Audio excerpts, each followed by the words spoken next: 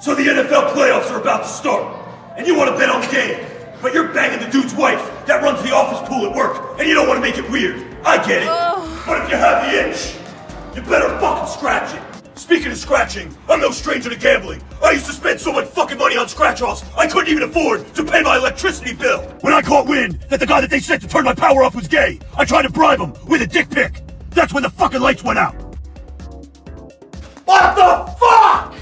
Sometimes you win, sometimes you don't. But if you're into sports betting, make sure you use mybookie.ag. You may win enough money to score a date with a smoking hot Instagram chick. Or be able to buy a bottle of Trembolone off of Jimmy Triceps. $60 a bottle, bro. And I know what you're thinking. What's up with the ad? Well, I'm just a guy trying to make $1 out of 15 cents and let my balls hang like I'm on the toilet taking a shit. What the fuck? Oh, God. Just go to mybookie.ag.